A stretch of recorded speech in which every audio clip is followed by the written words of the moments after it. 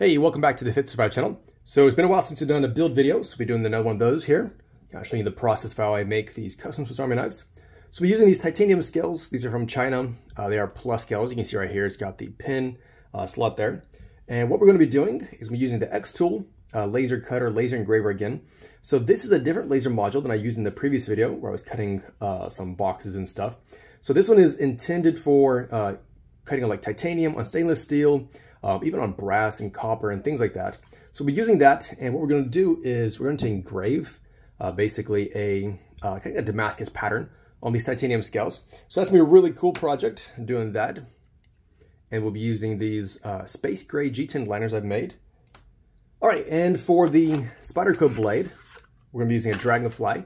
So this is a Spyderco Dragonfly 2, and this is the limited edition Damascus steel. It's something that Knife Joy made. Unfortunately, now they've discontinued it, made it really hard to find these blades. So we'll be using that, and with that, we'll be using this right here, the spring for that. And then for our first layer, actually, we're gonna have an electrician blade. Comes out of this 93mm Swiss Army knife. So we're using that, and next to that, we'll be placing a bottle opener. Go. So bottle opener and the electrician blade. I'll be serrating that, by the way. And it's also, that's gonna be really cool. Be showing the whole process. All right. And last time I did a video like this, where I kind of showed some of my parts that I have in my box. I had several people asking me where you could buy like the loose parts, and there's not really a place you can go. There are some like eBay accounts that you can go to, and you can find some spare parts. I'll include some links to where you can find some. There's not like a place where you can go and find literally everything in one place, unfortunately. All right, next up we're gonna be using a bit driver. And of course we need the springs that go with that. So most of the parts that I have, or I guess all the parts that I have, all these spare parts, are actually from knives that I've disassembled over time and basically collected the parts.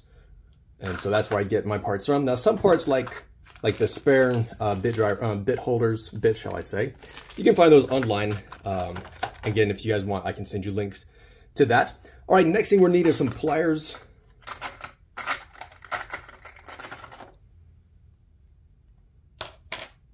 Go in here, and we are running out of space again. So I'll scoot this all up. And then the last tool we're gonna go for are the scissors. And with the scissors, we're also be doing a special little modification here. I'll put these here because I'm out of space.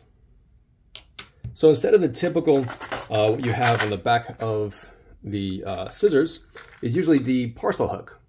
So we're going to be modifying an awl and placing that on the back instead. So a bit of a modification there. All right, and so that's it for our tool set. What we're doing with the titanium scales, we're going to be engraving. Got the electrician blade, we're going to be serrating. And so next step we'll do is start taking this apart and continue from there. All right, so we'll start with disassembling this knife. So we'll be using basically a 3mm drill bit to get that out.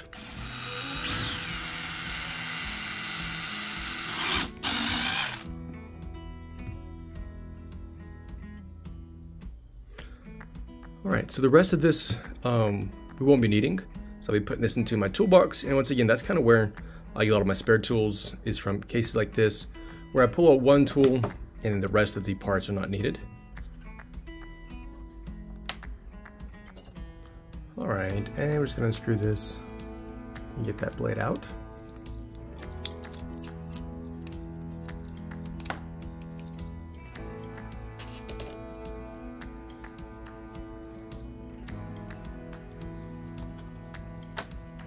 All right, so I have our tools disassembled now. We'll go ahead and start working on the modifications.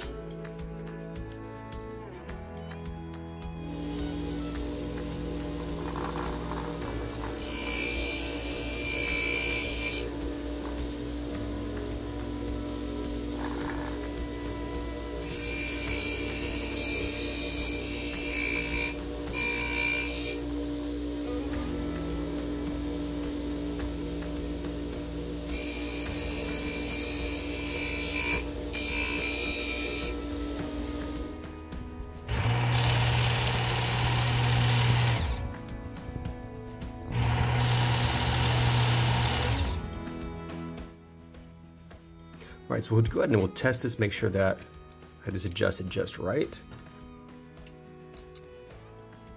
I want to make sure that the electrician and the bottle opener are going to be as close to parallel when they're closed. All right, so you can see right there exactly what I wanted to see, where they're almost parallel. So that's all we need to do for that bit of a modification. So next thing we'll do is start working on the spring and the dragonfly blade.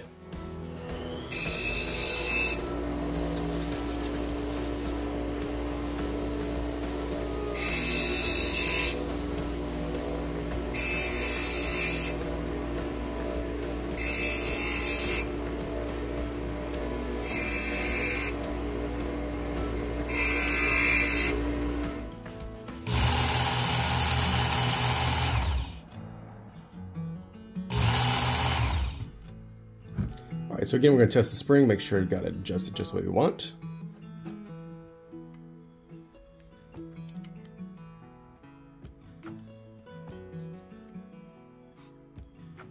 All right, so the tips can be just below the line, which is perfect. Just gotta get snap to it. All right, so I just noticed that I am one liner short for this build. If you noticed that before I did, let me know in the comments and give yourself a pat in the back for catching that so quickly. All right, so what I'm gonna do is I'll take this outside and I'll make the one last liner that I'm missing. I'll go ahead and show you guys that process since I'm doing this now.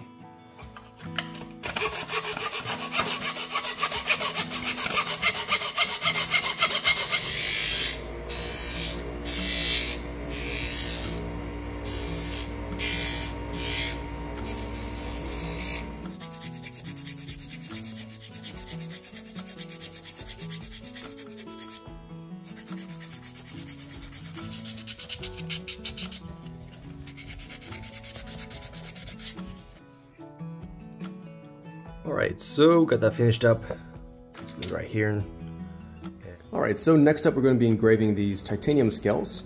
But before we do that, we're going to do, of course, we're using this Xtool. It's the D1 Pro. I have the 10-watt module right here. So this setup, I've shown it before already once. Right now I have it set up with the 10-watt module. And so this works great for cutting wood, engraving wood, things like that. Again, like I showed in the previous video.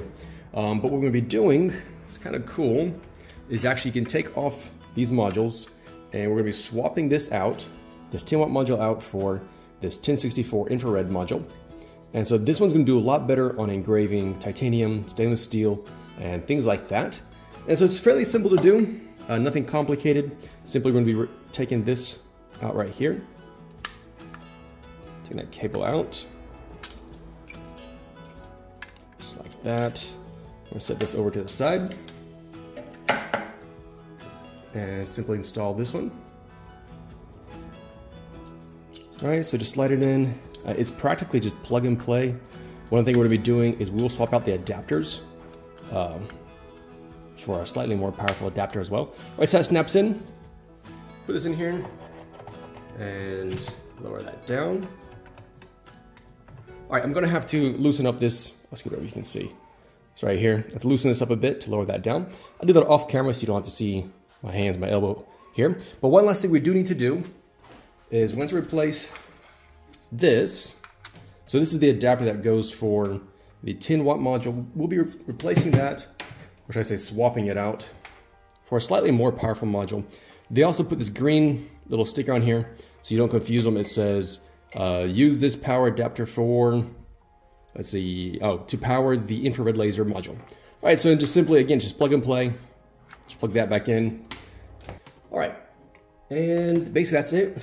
Other than, like I said, I'll be adjusting the height of this. I need to change that screw. Well, I just need to unscrew it a bit to lower it down. And that's it. Now we can set this up. It will be engraving the titanium.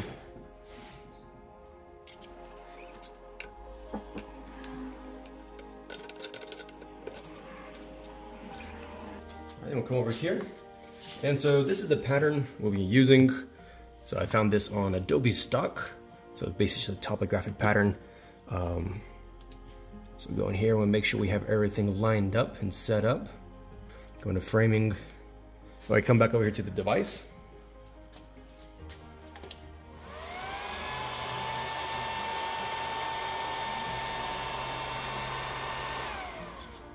right, so we have that lined up. So we're gonna tell us that the framing is completed. And so we have everything set up where we want. Go over here, we'll tell it to start. So we'll send the file over to the device. All I'll do is we just press start and let this thing start going. So it's gonna take quite a while before this is finished. And so we'll probably go in and out a couple of times.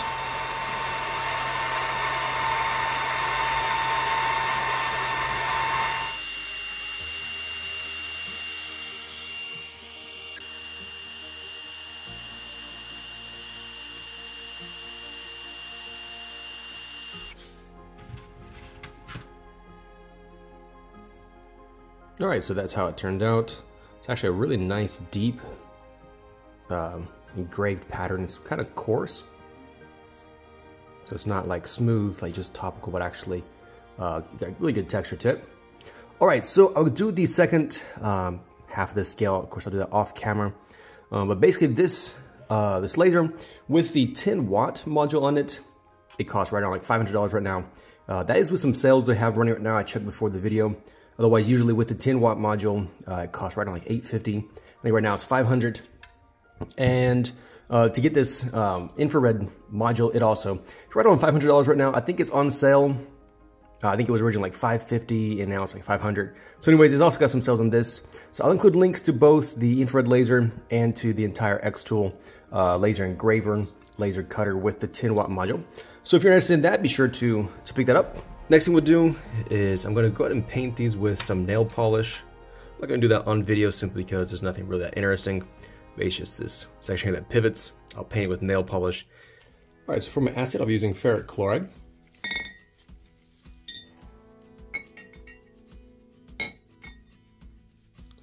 All right, and then we'll set this for a minute and a half.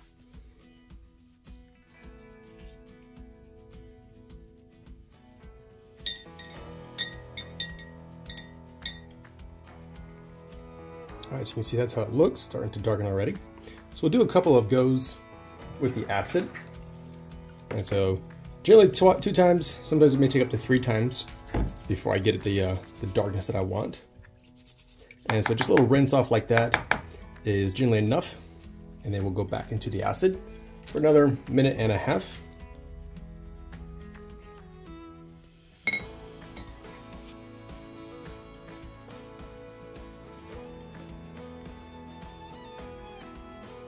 All right, so this is actually the 3rd round of the acid. So I did not show the 2nd time, just to kind of cut to the chase basically here.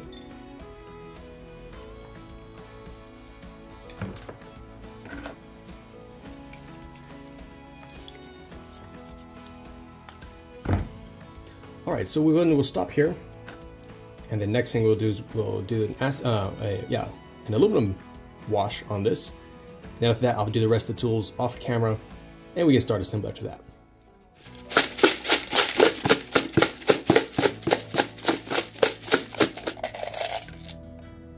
All right, so there we got our aluminum wash, just like that. All right, so finished up with acid etching, so this is now ready for assembly. So you can see how the tools turn out here. Good, nice dark color like we want to see.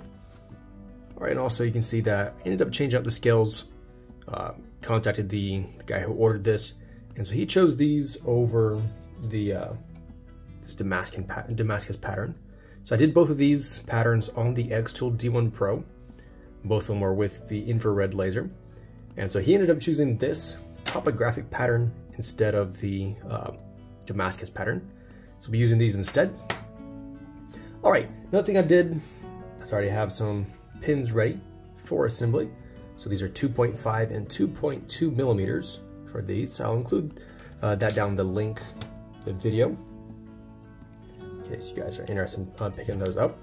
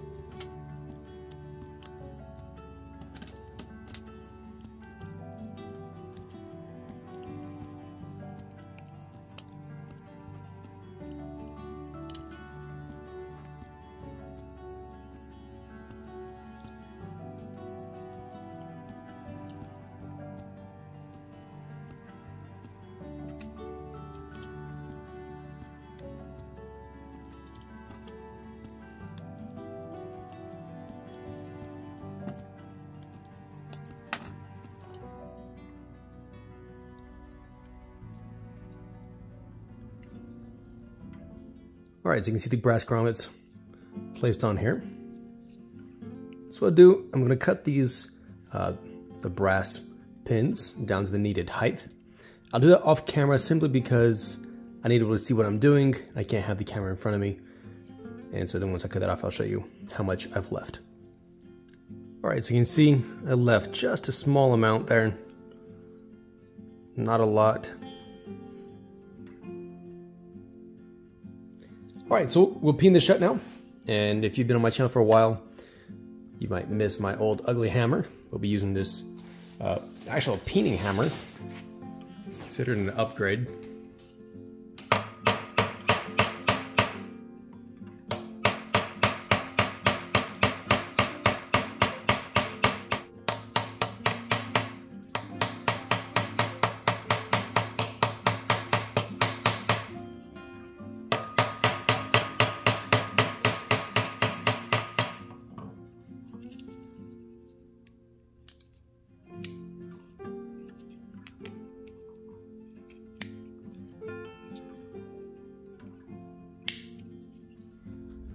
All right, so last thing we need to do now is we're going to epoxy the scales on. So we're using a 2-part epoxy. It's intended for metal. And this dries a bit faster than what I'm used to. And so I will have some help here. So I'll be doing one scale. My buddy's going to be doing the second scale at the same time. That we can put them both on simultaneously.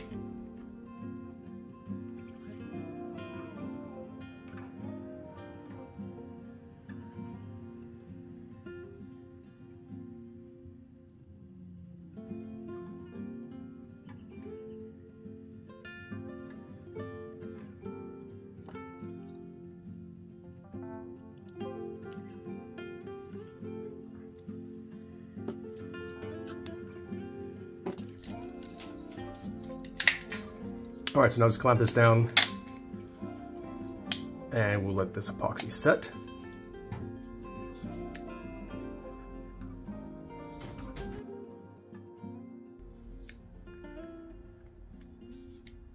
So anyways, we'll go through the tool set one last time. So you have the straight edge electrician blade, then the bottle opener right here.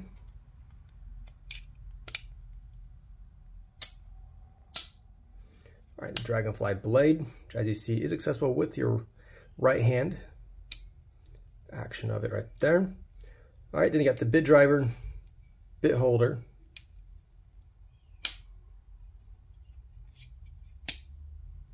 pliers, and lastly are the scissors on this side.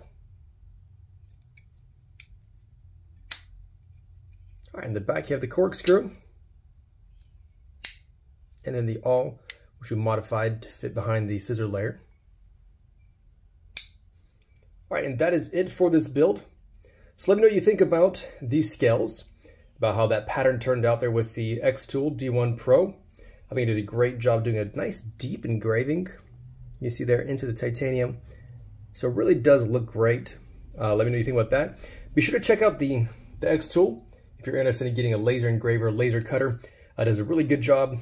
Provides so many different options with the different modules that you can install. So let me know what you think about that. Let me know what you think about this build, especially with this Spyderco Dragonfly with that Damascus pattern. And thanks for watching. Don't forget to subscribe.